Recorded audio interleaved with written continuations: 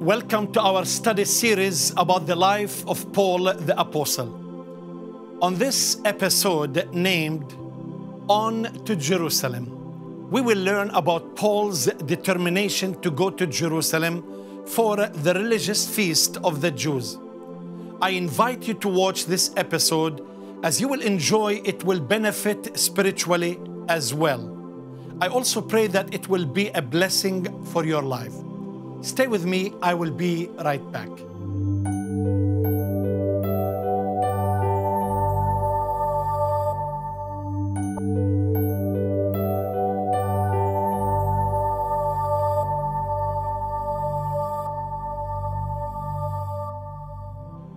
We are at the point now of the end of Paul's third missionary journey. After the moving farewell speech Paul gave to the elders of Ephesus in Miletus, he embarked on a ship that stopped at various ports. It stopped in Kos and at the island of Rhodos, and also stopped at Patara. But Paul wanted to arrive quickly and avoid port stops. So he boarded a ship sailing directly to Phoenicia. He arrived at the city of Tyre and stayed there with the believers for 7 days. As usual, he was telling them the good news, teaching and preaching the word of God. The second thing I would like to say is that wherever Paul went, he met with the brothers and sisters in the faith and was welcomed by them. And this is the warm Christian spirit. A true believer is accepted by Christian groups everywhere, because we were all baptized by one spirit into one body. So one does not feel alienated among his brothers from a different culture or from another nation. And this is a very good and beautiful message.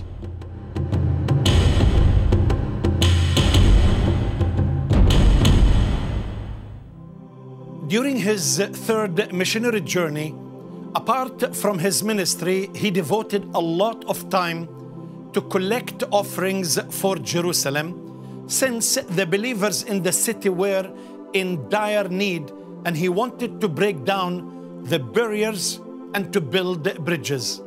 He knew there were some Jews called Judaizers who wanted the Gentiles to firstly convert to Judaism before they could become Christians. But Paul opposed this, and by the Gentiles donating, he wanted to prove that they cared for the Jews in Jerusalem as much as they cared for their fellow Gentile believers.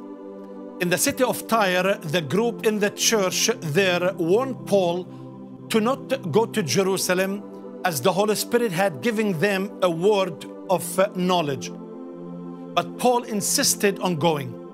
From Tyre, he sailed by the Mediterranean to Ptolemais, not very far away, and today it is called the city of Acre.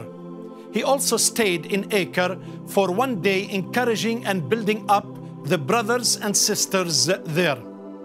He also continued on the Mediterranean from Ptolemais to the port city of Caesarea, a very large city that was the Roman capital of Palestine.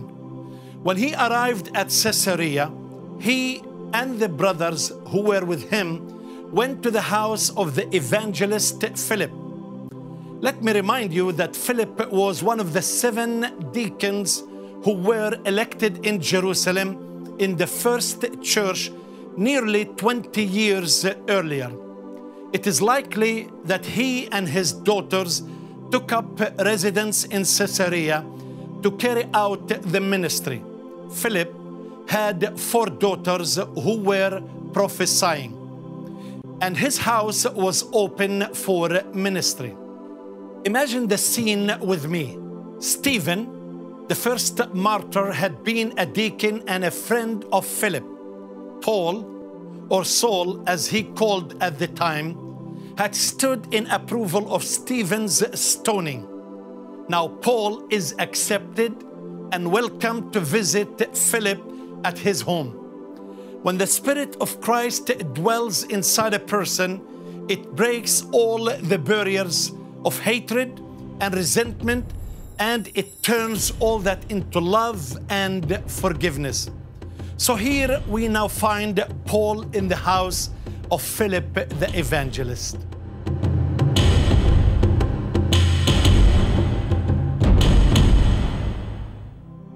The believers in Jerusalem heard of Paul's arrival.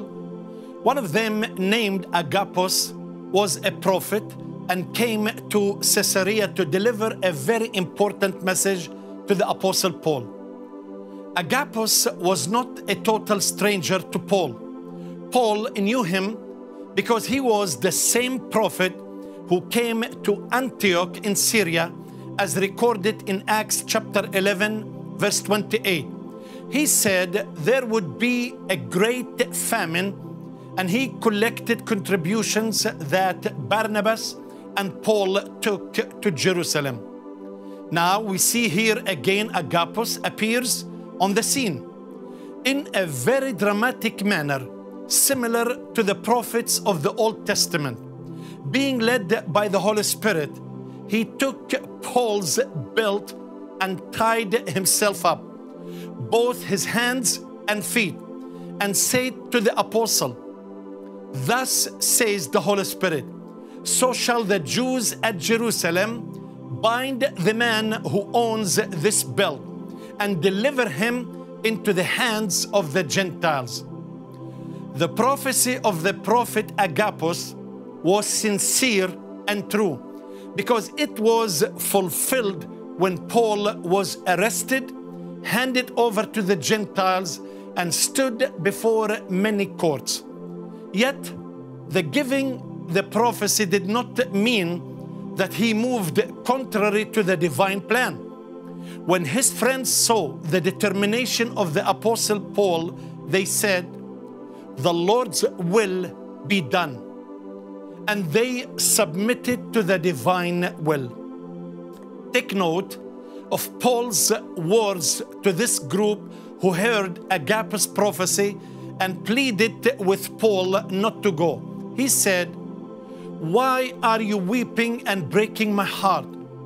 I am ready not only to be bound, but also to die in Jerusalem for the name of the Lord Jesus." His words are in harmony with what he said when he talked to the elders of Ephesus in Acts 20, verse 24, saying, "However, I consider my life worth nothing to me, if only I may finish the race and complete the task the Lord Jesus has given me, the task of testifying to the gospel of God's grace."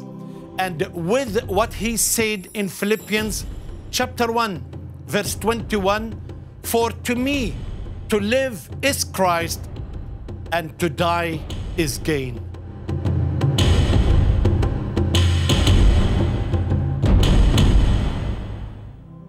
When Paul first became a believer, Ananias had heard from God concerning him and foretold that Paul would face pain. "I will show him how much he must suffer for my name, and that he would stand before governors, rulers, and kings as well." The prophecy of Ananias was soon to be fulfilled. But the most important thing is God's promise to Paul that as he testified in each region, he would also testify in Rome. When I consider the character of Paul, I see that he is a truly unmatched person, a fantastic person, and a unique person. He did not give consideration to political matters or submit to governing policy or compromise for anyone.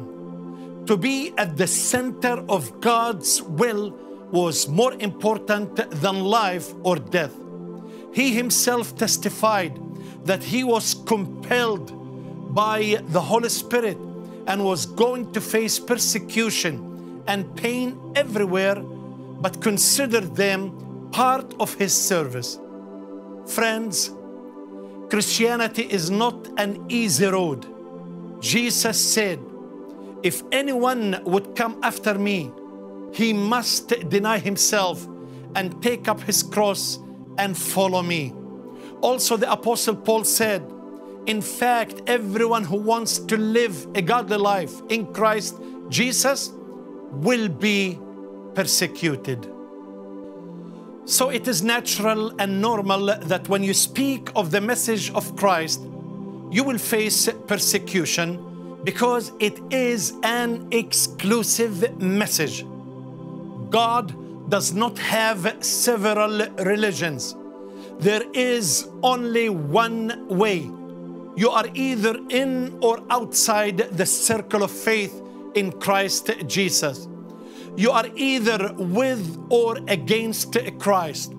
You are either a believer in Christ and have eternal life, or a non-believer in Christ and divine wrath remains on you. For the Lord, there is one way, and Paul understood that way.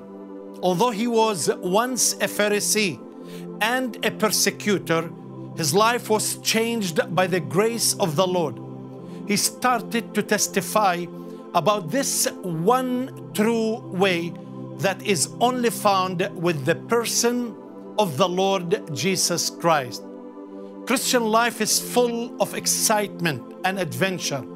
What a beautiful adventure when we follow the Lord's will. We can trust that God is with us even in difficult circumstances. Today, I pray that you will consider the cost of following Christ. Are you truly a follower of Christ? Do you want to follow and obey Christ?